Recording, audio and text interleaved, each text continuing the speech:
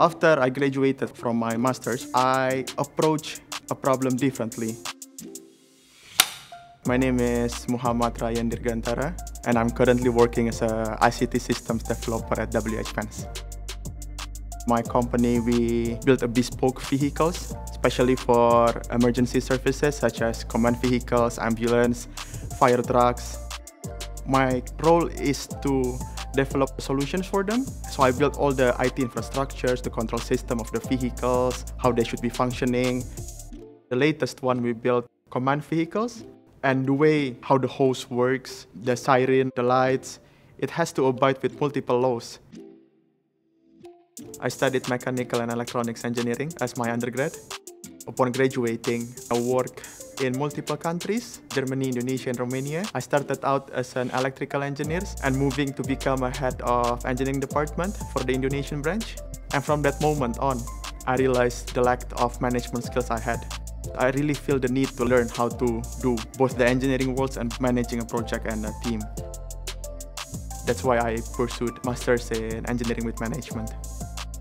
The reason why I chose Bristol is because in terms of engineering, Bristol is one of the best. And I researched most of the papers published by the professors, and just the idea of being taught by the professors I admired for years. It motivates me to study even more. And because Bristol is ranked highly globally and also nationwide, I believe it would attract lots of talents from across the world. And also career prospect-wise, Bristol is surrounded by lots of engineering companies.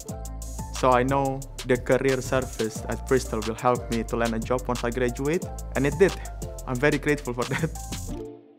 After graduating from my postgrad degree, the way I see a problem now is more, how should I say, sophisticated. Whenever my managers gave me a project, I would do external analysis, internal analysis to see what are our competitors, has the technology been developed.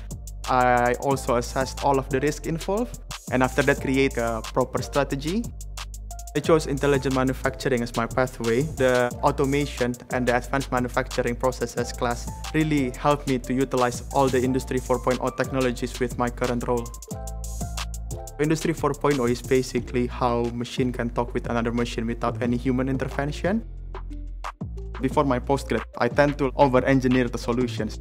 Me being able to utilize all of the stuff that I learned to real-life situations, I feel like I'm becoming a better engineer.